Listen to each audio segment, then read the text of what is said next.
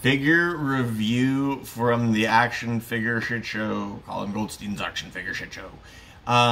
This is one of my absolute favorite figures. GwenPool in the box. She actually came with her katanas and the lizard's tail. I know there's a few of you out there looking for that lizard's tail to complete yours. Let me know, because I don't always keep my figures in the box. In fact, GwenPool is going to be part of several different of my stop motion figures films that I'm shooting. So this one is a great one. It's one of my favorite Build-A-Figures. Obviously, this guy right here, the little backpack, is my other favorite part. I'm so stoked on this. The accessories and the hands and stuff like that, my other favorite thing is with a lot of my Kit Bash figures, I love to be able to have the hands. I'm going to be shooting a big concert sequence for my Battle of the Bands kind of remake of the Bill and Ted's Bogus Journey Battle of the Bands scene.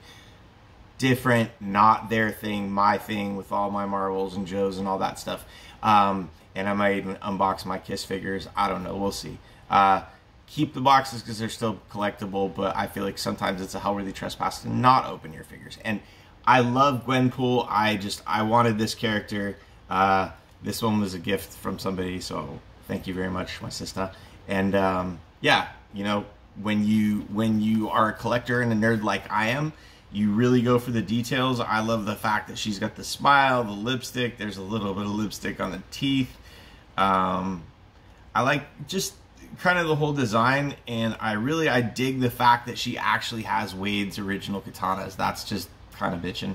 So anyway, all right guys, if you can get this figure in a box, get it.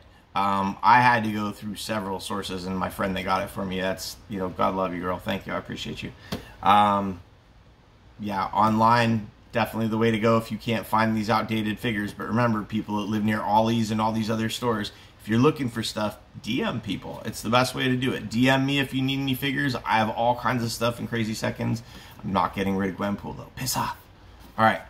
Aloha from the desert, guys. It's hotter than hell.